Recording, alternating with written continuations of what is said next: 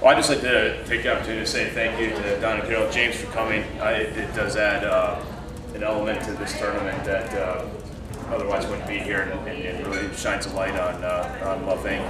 And you look at the need in this county is tremendous, and what Love Inc. does for this area and what they do across the nation, but this tournament specifically is for Mason County, and the funds stay here in Mason County. The need is great, and to have somebody of Don's caliber here, I think speaks volumes to the quality of work and efficiency of work that Love Inc. does. So